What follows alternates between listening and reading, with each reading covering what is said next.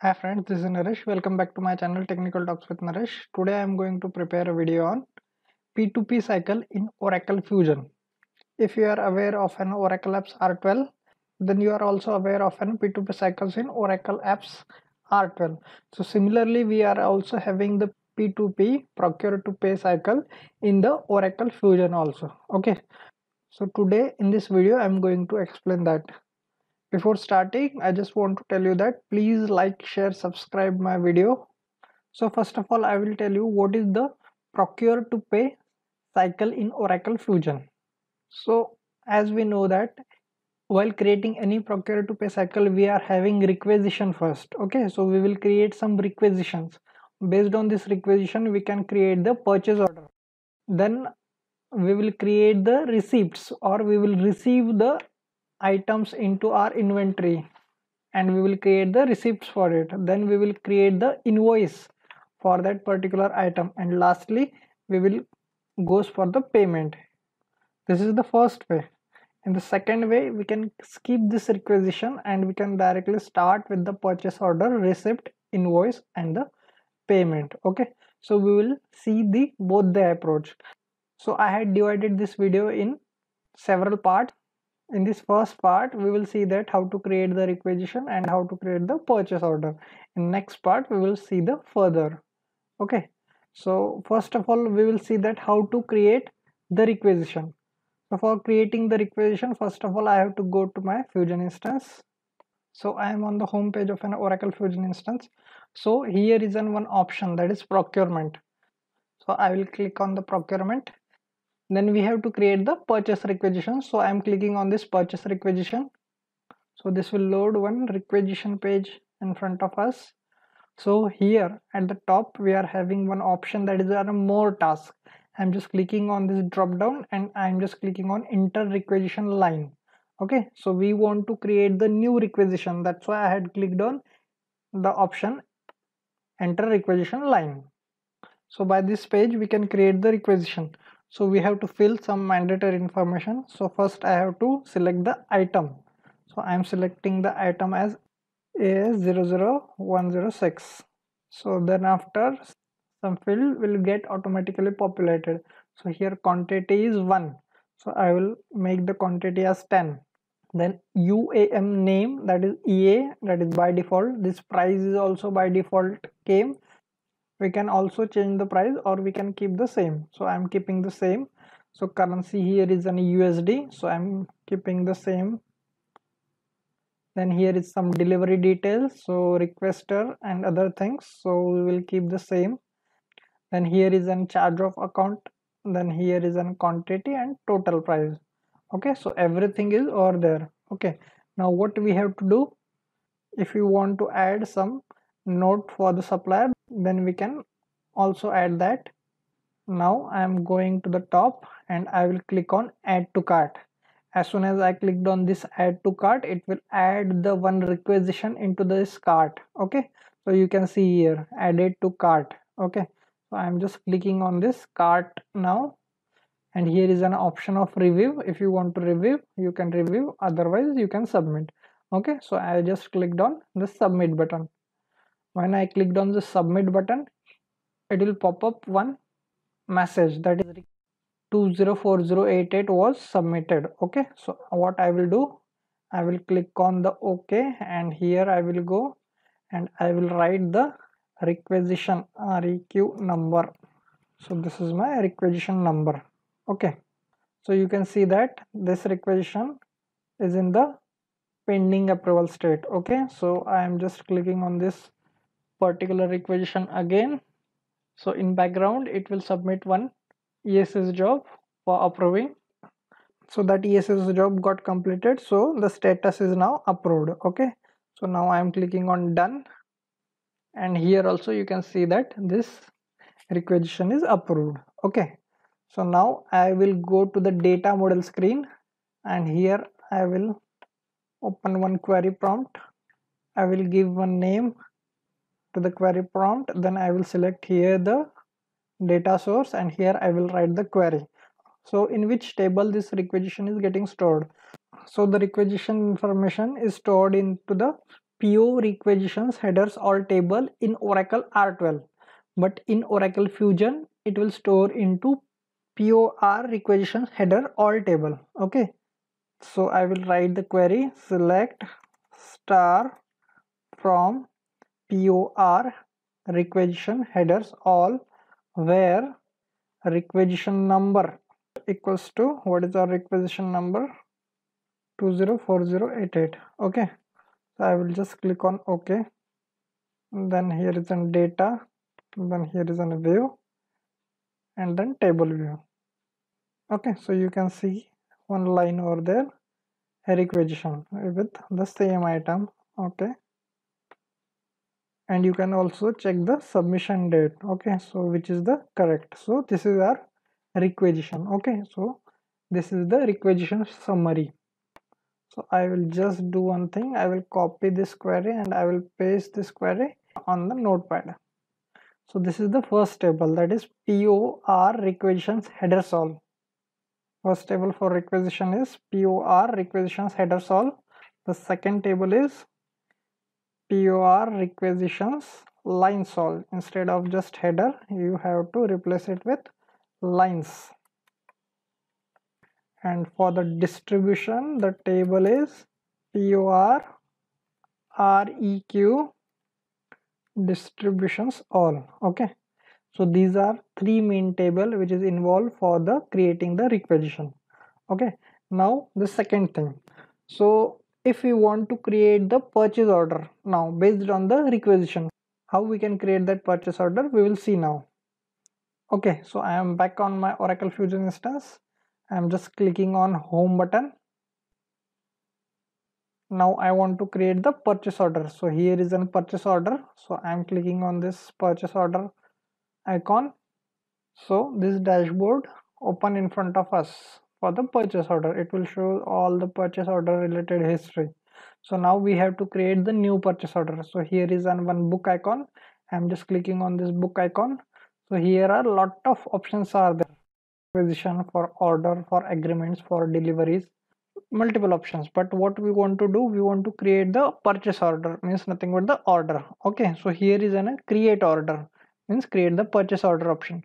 If I clicked on this create purchase order, so it will create the individual purchase order. Okay, but if I want to create the purchase order using this requisition, so for that I have to click on this process requisition. So I just click on this process requisition. It will open one new page for us. Okay, so here is a requisition. So here we have to give our requisition number. So I will just copy the requisition number and I will paste it here and I will click on search icon. So you can see over here our requisition is over here. So I'm just clicking on this requisition.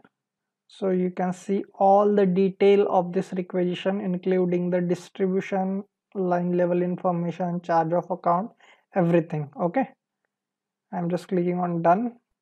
Now here is an option add to document builder. So for creating the PO we have to click on this button add to document builder. Okay, so one prompt will open in front of us. So what to create the new purchase order, so I'm selecting that. Then other things you have to keep as it is because it has comes from the requisition. So I'm just clicking on OK button. So now this prompt is appear in front of us at the right hand side. So what it had contained, it had contained all the information which is coming from requisition, the requisition business unit, requisition type, supplier detail, everything, the amount, quantity, everything. Okay, so here is an option create. So I am clicking on this create button. So one form is open in front of us. The document purchase order US 164162 was created. So this US 164162, this is nothing but our purchase order number, PO number. So I'm just copying this, click on OK. You can also see that this purchase order number is also over here. Okay, so what I will do, I will note down this PO number. So PO number, so this one is my PO number. So now what I have to do, so here I had not given any type of a supplier, so I am giving the supplier over here. So I had given the supplier as Dell Inc. then the site, the supplier contacts, the other details will automatically populate. Then in terms, I don't want to change anything. You can also see that there is one line which is coming from the requisition as it is with price and all. Okay, so here just we have to click on this action button and you have to validate this purchase order first. So no error or warning were found. Okay, so we can proceed now. So you can do one thing, you can save this purchase order first. So you can see last saved. Okay, now I am submitting this purchase order. So as soon as I clicked on submit, it will pop up one prompt of submission. Just click on OK. Okay, now I am going to the home. I will again click on this purchase order.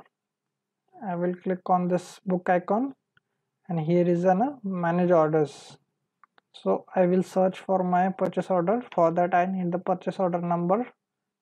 Here is the order tab. I will give the purchase order number and I will click on the search button. So this is my purchase order which is in the approved state. Okay, as soon as I clicked on the submit button, so it will go for the approval. So it is approved, so that's why the status is now open. Want to check the status, so we can click on this purchase order and we can check the status. So here is a status, it is open. Okay, so everything is there. So this is the first way of creating the purchase order based on the requisition. Okay, so I'm going back to the home screen. So first of all we will see that which table are affected while creating the purchase order. So these tables are the requisition table and now I am going to write the PO tables. So the first table which is affected while creating the purchase order in Oracle R12 is PO headers all, and the same table name in Fusion also. Okay, the second table is PO lines all. I'm just copying this and changing PO lines all. So this lines table will store the line information. The third table is PO distributions all. This will store the distribution information for the PO, and the last one is an PO line location all, so which is storing the line location information for the purchase order. I will go to the query prompt. I will write the query, select star from PO headers all where. So where our PO number is stored? It is stored in the segment 1, same as R12. So what is my PO name? So this is my PO name. I will write it here and I will click on OK. Now click on data, click on view, click on table view. So you can see one PO over there, so which is in the open state. Okay, so which is having the all the PO header information. Similarly, you can query for the line also and the distribution also. So till now I had told you how to create the requisition and how to create the purchase order. Now I will tell you how to create the purchase order without requisition. Okay, so I just click on the purchase order. So here is one book icon. Click on this book icon. Then here is an option create order. Okay, so here you have to give some information that which order you need. We need the purchase order. Okay, then here is an business unit. So this business unit are mapped with my user, so it is automatically came. Then we have to give the supplier. So I am giving the supplier as Dell. Then supplier site will populate automatically. Then here is an USD and this is my buyer for my user. And I will click on the create button, so that information is carried on this page. Okay, so most of the information is already filled, so I am going directly to the line section. So here is a plus icon. I will add one line. You can add more than one line also. So here I am taking the item as AS00106, tab out, other information populated automatically. I am taking just two items with the price 50 rupees each, so it will calculate the total price also. Then here is an schedules. I'm just clicking on the schedules. So what we have to do over here, you can fill the requested date. So I'm giving the requested date as well as the promised date. Then after we will go ahead. Then here is an receipt routing is direct delivery. Then here is a two-way matching. So you know that there are different types of matching: two-way matching, three-way matching, and four-way matching. I'm just changing this direct delivery to standard receipt because we want to generate the receipts for this purchase order, and other details are same as it is. And here is the distribution. So I'm just clicking on the distribution. So in distribution we are having the delivery location and the quantity with the price. Okay, so you can validate this purchase order. Just go to actions and click on this validate. So we got the message no error or warning were found, so click on OK. Now we are good to save it. So I just click on save. Now we are going to submit, and one pop-up will also come and it will shows us our purchase order number. So my purchase order number is US 164163.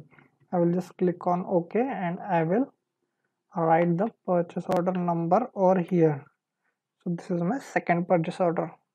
So for the same we will also create the receipts. So in this video we had seen how to create the requisition and how to create the purchase order by using the requisition and without requisition. Okay, so in second part we will see how to create the receipts and invoices in P2P cycle.